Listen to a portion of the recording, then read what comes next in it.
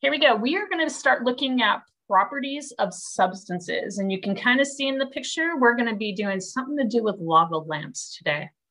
And so before we get started today, your at-home materials, you're going to need some vegetable oil, corn oil. I haven't tried olive oil, but it probably works as well.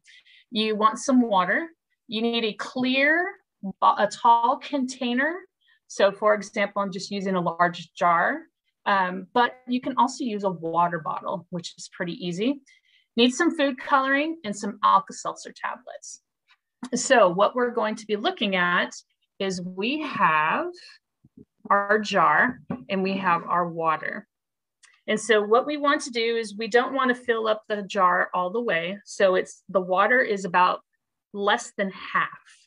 Okay, we don't have any precise measurements because it all depends on your container that you're using. So you want just less than half. And you want to add, you're going to add oil, and you're going to add about the same amount in your jar. And so before we get into those pieces, we definitely want to ask students, what are you noticing and what do you wonder as I pour the oil into the water? And so we are going to go ahead and do that.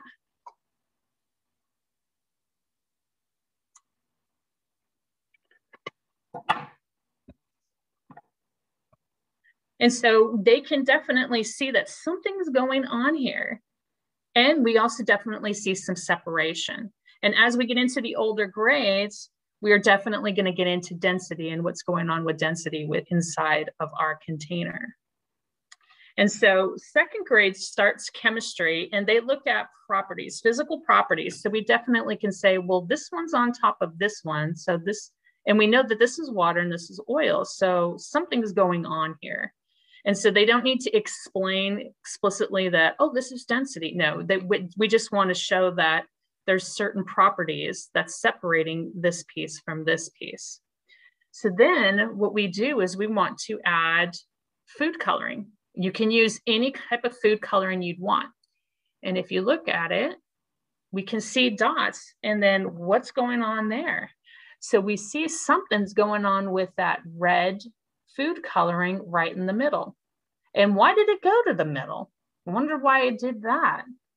So there's definitely a lot of inquiry questions that we can ask students about this experiment.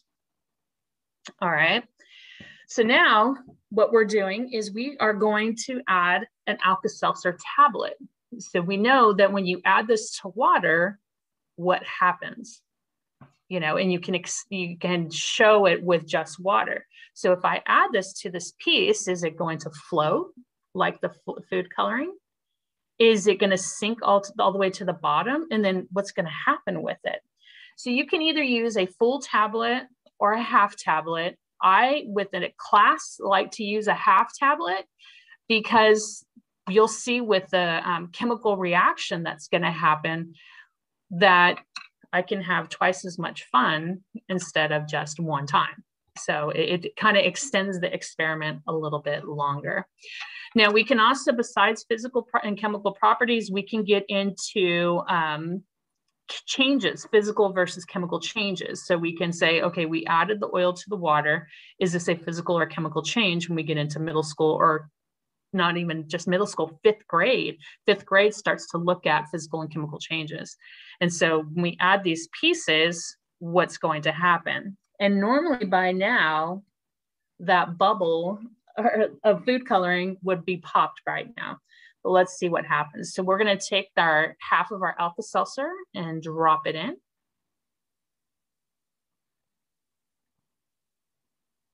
And then you can kind of see what's going on. So our Alka-Seltzer tablet is down at the bottom. Our red food coloring bubble popped. But then you notice what's going on here, okay, within our oil.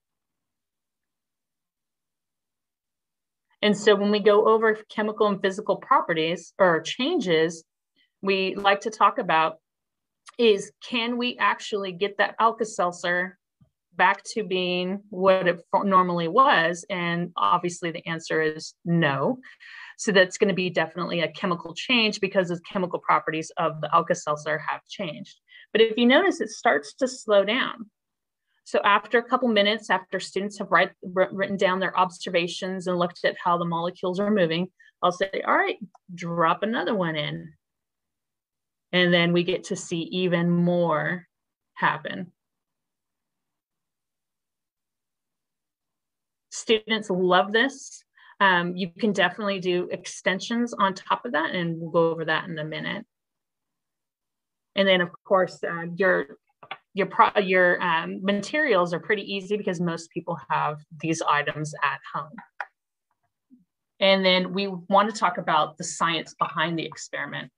So this is a great, again, opportunity to go over chemical properties and physical properties. So starting in second grade, they go over those physical properties and how to use products, even if it's just a simple craft stick. How do I use a craft stick to build, or what's its durability? So that's second grade, that begins chemical or chemistry. And then fifth grade, we're looking at making observations and measurements. So we definitely made some measurements and we're able to observe those materials and how they changed with their properties. And then as we get into middle school, we start to look and analyze, interpret data on those properties of substances. So looking at the data of the oil and the Alka-Seltzer and the water itself, and figuring out before and after the experiment and how those substances have changed. And so this is a great introductory piece to show if you were going over those standards. And so I've given you an example of how it works and what happens with the gas bubbles, with the carbon dioxide, with the food coloring, and how that can change or how it just stayed in the middle, and the reason behind why it stayed in the middle. And that, of course, has to do with the density of the food coloring and the water are the same. And that's why the food coloring, if you notice, did not move up and change that oil to red. And so we are looking at multiple things, multiple science concepts just within this one piece. And again, we can get really deep into density with those. Why do students love this activity? It's just a great demonstration for students. They get to do it. They get the hands-on piece. And this starts chemistry. This is fun for chemistry. And kids would always love to do extra chemistry experiments. And as a teacher, they always want to do vinegar and baking soda. Vinegar and baking soda, let's make volcanoes. And I'm like, did you know that there's so much more chemistry out there that's safe chemistry that we can try besides vinegar and baking soda? And so this is just another great piece to add to your skills and your toolbox. And so again, jumping into middle school standards, we can definitely get into density and buoyancy, and then start sketching and looking at how those molecules move, and even shaking up that container. Well, I had a lid on, and I could shake it up and we can see what happens as the two pieces try and mix. But of course we know they're not gonna mix. But definitely they love to shake them up and go, I want to see what happens. And then it goes back to this within so many minutes. But it is a great standard to start looking at how those molecules are moving. So as an extension to the experiment, we can kind of have an idea of, well, what if we took the whole tablet and dropped that in? What would happen? And when it does stop to bubble, what if we added some salt to it? What could happen? Because that's something else that we have at home too. And then what if we added some glitter? Okay, we have 4th of July coming out. What would happen if I dropped this in and we added some glitter to it? Would the glitter float up? I mean, and glitter, depending on its density, is it going to just sink to the bottom? What's going to happen? So we definitely can add some more pieces to our experiment and find out more about lava lamps. So that's it for me. Thank you.